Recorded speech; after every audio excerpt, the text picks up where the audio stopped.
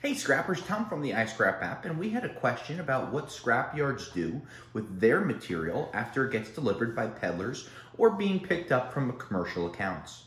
It's an excellent question, and I'd like to go over some of the different things that different scrap yards will do. Now, there are always different levels of scrap yards. We've seen scrap yards located inside of retail shopping plazas. We've seen scrap yards at the dead end of roads. We've seen large scrap yards that have shredding facilities at the ports that are loading barges. So there's all different types of yards. So let's talk about things in a more generic fashion than a specifics fashion. A customer brings material into the scrap yard. Most scrap yards will then take that material after they bought it. They'll separate it into different bins, and from there, depending on the size of their operation, they'll cut it or process it down even further.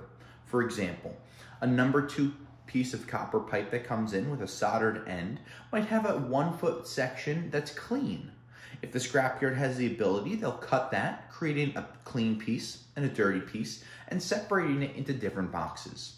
From there, some scrapyards, again, depending on their size, will either sell to larger scrapyards, or those larger scrapyards will accumulate 20, 30, 40,000 pounds of that one type of material, and they'll sell it directly to a mill or an exporting market.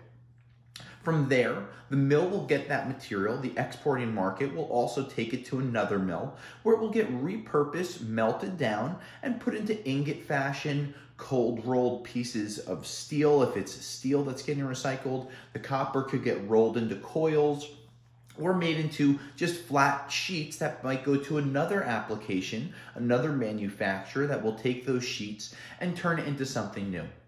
We've also seen different mills that create their own copper wire. This way that copper wire can go to different wire processors who take it and put it through a system that can actually take a thicker piece of material, and by using the right amount of heat can melt it through a system and almost have it come out in a much thinner setting, and then it can start to get wrapped in plastic by having it sprayed on almost.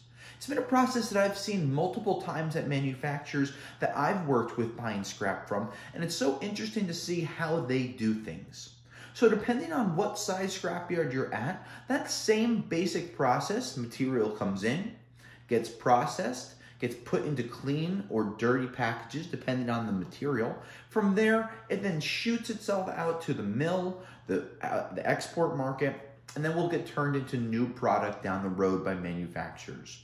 Whether it's the car manufacturers, medical instruments, or anything that you could imagine inside of your house, your business, or outside in the real world.